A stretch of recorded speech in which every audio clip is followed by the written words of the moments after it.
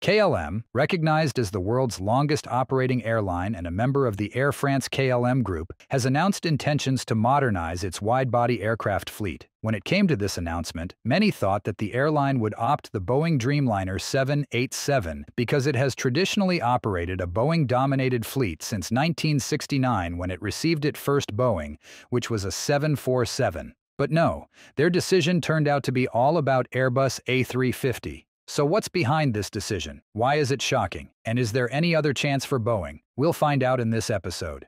In a recent interview with Bloomberg, Air France-KLM CEO Ben Smith explained that preference for the Airbus A350 over the Boeing 787-10s is due to its superior range. The A350-1000 boasts a range of 8,700 nautical miles, while the A350-900's range is close behind at 8,300 nautical miles. In contrast, the 787-10's range is much shorter with 6,430 nautical miles. So with plans to expand in South America and South Africa, the A350's additional range is a strategic advantage, especially given the current restrictions on European carriers flying over Russian airspace due to the conflict in Ukraine. The range is crucial for Air France-KLM. With Russia's airspace closure to European airlines, including KLM, direct flights between Europe and Asia have become complicated. These restrictions necessitate detours that add significant distance to flights. For example, a flight from London to Tokyo now takes about 13 hours and 44 minutes, nearly 2 hours longer than before, due to a detour of almost 1,800 miles to avoid Russian airspace. Normally, the direct distance from Amsterdam to Tokyo is roughly 5,000 nautical miles, a distance comfortably within the 787-10's range. However, with the detours necessitated by the airspace closure, along with the consideration of adverse weather and wind conditions, the 787-10's range is pushed to its limits.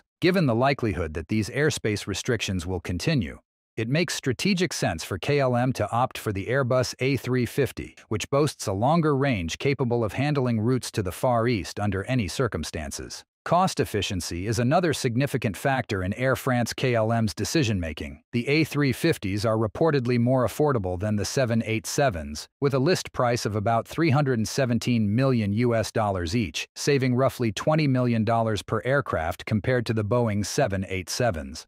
When considering the 50 A350s on order, this could mean a potential saving of approximately $1 billion for Air France-KLM. The savings could reach nearly $2 billion if the option for an additional 40 aircraft is exercised. But it's important to note that aircraft list prices are often subject to negotiation, so the actual savings may vary from these estimates. There's speculation that Airbus may have offered competitive pricing to secure the deal with Air France-KLM. The savings are not solely from the lower price of the aircraft, but also from another factor, which is the maintenance process. Airbus has aimed for a 10% reduction in direct maintenance costs for the A350 compared to its Boeing counterpart. The airframe of the A350, composed of 53% carbon fiber reinforced plastic and 14% titanium, demands less maintenance. Additionally, the A350's systems are designed to be less complex, leading to fewer maintenance tasks. Airbus's optimized maintenance program for the A350 further enhances its cost efficiency. Moreover, the reliability of the A350's engines contributes to reduced repair frequency and cost. Collectively, these factors can lead to a maintenance cost saving of up to 25% over 15 years for the A350, making it an economically attractive choice for airlines prioritizing long-term operational savings. Additionally, the availability of the A350s has been a decisive factor. Airbus had a shorter backlog for the A350 compared to Boeing's 787 at the time of the agreement, and Airbus is also producing A350s at a higher rate than Boeing's 787s. Consequently, KLM is positioned to receive the Airbus aircraft more swiftly, with the first delivery slated for 2026. Even if Boeing had a smaller or equivalent backlog, there was no certainty of prompt delivery for the Dreamliners. Boeing has encountered significant challenges in manufacturing 787s, including various quality control issues that once halted production entirely. Despite efforts to resolve these problems, in June last year, Boeing identified another production defect causing further delays for about 100 Dreamliners. The problem was identified in the horizontal stabilizers fittings, which are part of the tail section of the planes. France. This flaw, described as a non-conforming condition, has necessitated inspections and potential repairs, impacting near-term deliveries. So, with Air France-KLM aiming to deploy their new aircraft by 2026, opting for the 787-10s would pose a significant risk. At first glance, KLM appears to be contradicting its previous stance, but there are compelling reasons behind Air France-KLM's choice. To understand this decision, one must consider KLM's history. Established in 1919, KLM, formerly known as KLM Royal Dutch Airlines, is the Netherlands flag carrier, headquartered in Amsterdam with its main hub at Amsterdam Airport Schiphol. With over 35,000 employees and more than 100 aircraft, KLM is the oldest airline that is still in operation. After years of success, KLM agreed to merge with Air France on September 30, 2003, forming the Air France-KLM holding company. This merger created the world's largest airline group at the time. But in contrast to other notable airline mergers such as United Continental and Delta Northwest, Air France and KLM have maintained distinct brand identities. They operate under a shared board of directors responsible for strategic and financial oversight, yet their operational elements, including staff and flight paths, are kept separate. This separation extends to their aircraft fleets, which are markedly different. Air France predominantly operates Airbus planes, while KLM has a preference for Boeing aircraft.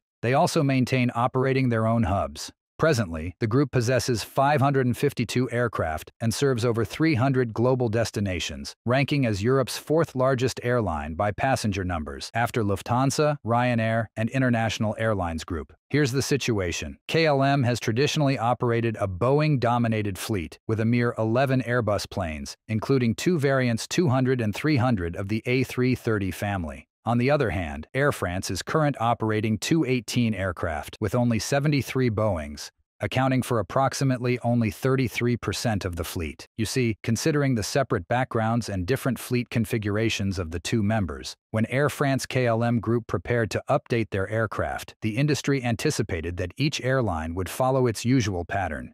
Air France acquiring Airbus planes and KLM opting for Boeing. Initial speculations even pointed towards Air France choosing the A350 and KLM selecting the 787-10. This is because when an airline becomes deeply integrated with a specific aircraft manufacturer, such as Boeing or Airbus, it's rare for them to switch allegiance. The advantages of this loyalty include uniformity in the fleet, streamlined maintenance, and the ability to influence the design of future models. Moreover, in 2019, CEO Ben Smith even declared that KLM's long-haul operations would rely solely on Boeing 777s and 787s. Thus, it was quite unexpected when Air France-KLM unveiled a plan to replace their Boeing 777-200ERs and Airbus A330s with an order of 50 Airbus A350s, with the possibility of adding another 40 instead of the Boeing 787-10s. And this acquisition plan is not only for Air France but for both members. More interestingly,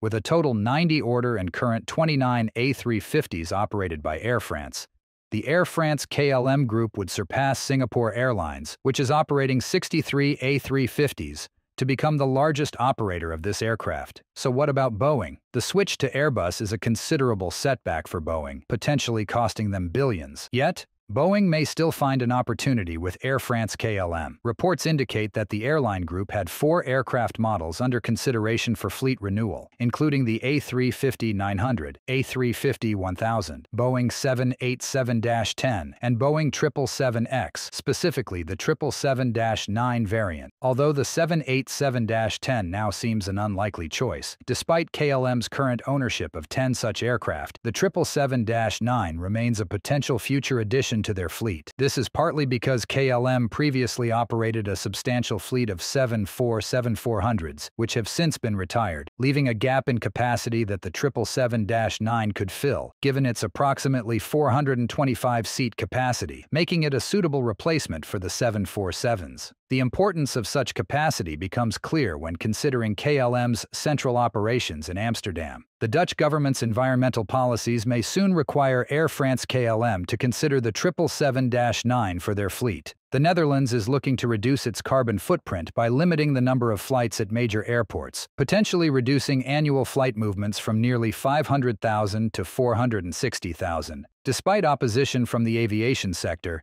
these environmental regulations could be enacted, which would make larger aircraft like the 777-9 more valuable for maintaining passenger numbers while adhering to new flight movement limits. This aligns with a broader European push towards sustainable aviation, where carriers with larger, eco-friendlier, and quieter aircraft could benefit by transporting the same number of passengers on fewer flights, thus reducing flight frequency. In this context, the 777-9 emerges as a potentially ideal aircraft, offering both high capacity and environmental efficiency. While the 777X was initially considered, its pending certification means it won't be available within KLM's desired timeframe, leading to their preference for the A350s. However, with the anticipated certification of the 777X in 2025, it's likely that Air France-KLM will consider this high-capacity jet for future fleet expansion. Besides, to determine if KLM requires the Boeing 777-9, it's essential to examine the distribution of their Airbus A350 orders. If the majority of the orders are for the smaller A350-900 variant, it could indicate that KLM is considering additional purchases of the larger capacity Boeing 777-9 in the future. Conversely, if the order is predominantly for the larger A350-1000, then it's likely that KLM's proportion of orders from Boeing will diminish. Therefore, it remains to be seen if Boeing will have another opportunity to secure a spot in KLM's updated fleet.